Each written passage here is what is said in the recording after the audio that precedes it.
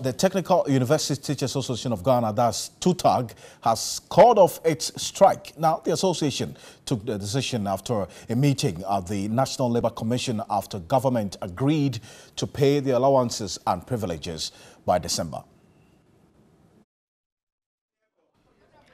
The meeting between the feuding parties spanned for more than 3 hours. Deliberations centered on upgrading packages of technical university lecturers to public universities. The aggrieved lecturers were demanding allowances for electricity, rent, car maintenance, and off-campus settlement. After the deliberations, the National Labour Commission agreed with government to pay their package by December. Minister of State in charge of Tertiary, Professor Kwesi Yanka, is confident their demands will be duly granted.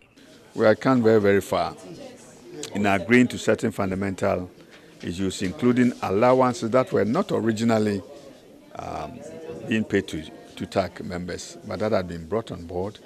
The only aspect of the allowances that was hanging at the time had to do with, I think, the attainment allowance and responsibility allowance that certain key officials of universities were entitled to. That's deans and heads of department, hall masters, and so on.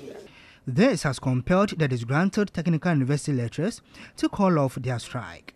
Dr. Solomon Kilson is the president of the association. There's Industrial Act 651, which says that strike should be suspended. You just mentioned call off. Are you calling off? No, you say what? There's no position in the law which talks about suspension of strike. There is no word position.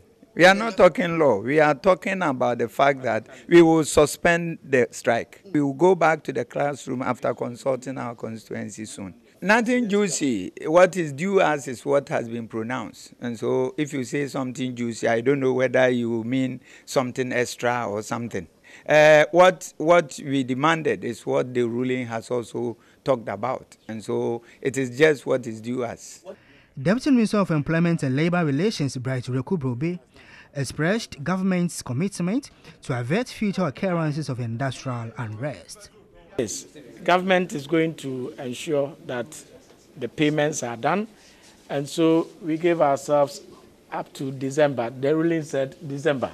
So hopefully their salaries will reflect with all these allowances in December. We are very hopeful. We are very hopeful. We go by we respect the ruling. Once that is done, it might not even be necessary for serious engagements again. However, Deputy Chairman of the National Labour Commission, Rose Kakarianang, warned parties to comply with its directive. Are we likely to see the Commission going to court to enforce its ruling?